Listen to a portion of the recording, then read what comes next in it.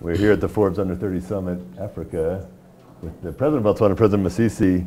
A lot of people are saying in this continent of 1.4 billion people, you went to a country of 2 million people. Why? I know why, but I'd like to hear from you why. You know, you go to a country where there's the greatest chance of success, the greatest chance of reaching out to the very 1.4 billion people. Our telecommunications infrastructure, particularly TV, and linkages with satellite technology can reach the 1.4 billion. I think one of the biggest challenges remains the one of language.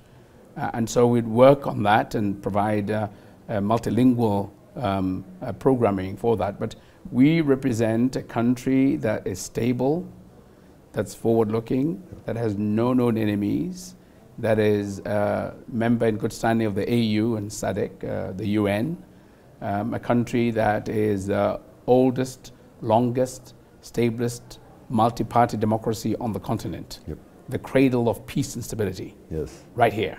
And a country that promotes the private sector and protects the private sector with our independence of the judiciary and our ability to settle differences quite timelessly and comfortably to everybody. A respected governance system and architecture.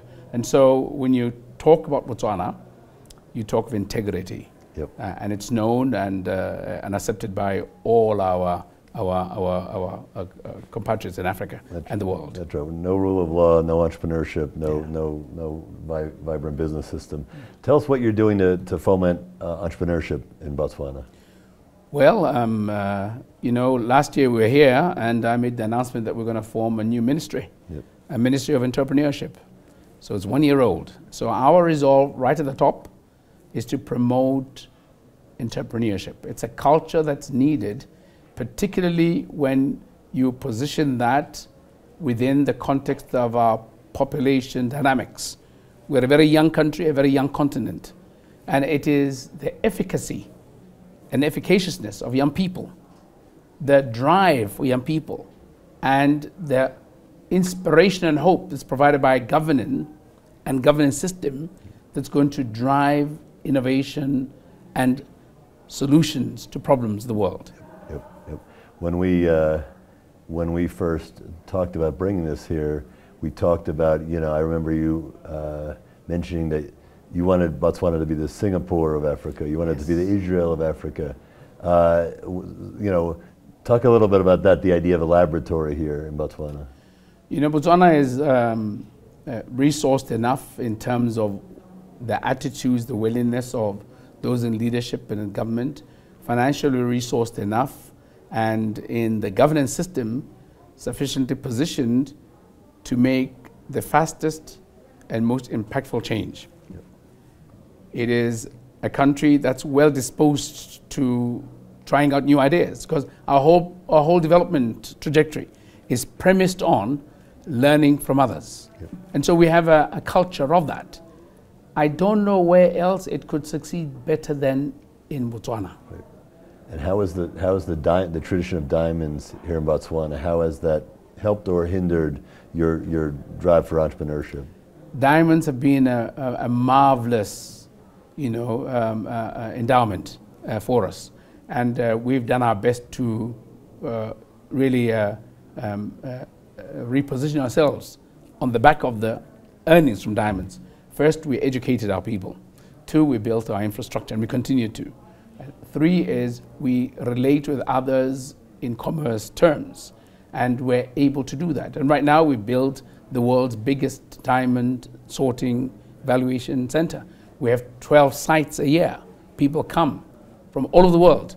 So the place for diamonds globally with good governance and prominence is Botswana. Right. And we want to use this advantage to catapult ourselves with respect to entrepreneurship and development of businesses. Love it. All right, so we have the largest, last question, we have the largest audience of entrepreneurs and young entrepreneurs in the world. You know, you've made it very clear Botswana is open for foreign investment and open for you know, startups to come and base here. What's the elevator pitch, as the Well, the elevator pitch is right here where we are, Botswana Digital and Innovation Hub. It's settled within what's called a special economic zone. So there are many, many advantages that we provide for persons to come here. So we want to attract those. One of the things that we're also trying to do, because we're constantly iterating with young people, so we see this as an opportunity to iterate with them more so that we can make the pitch even better as we link with our tertiary institutions.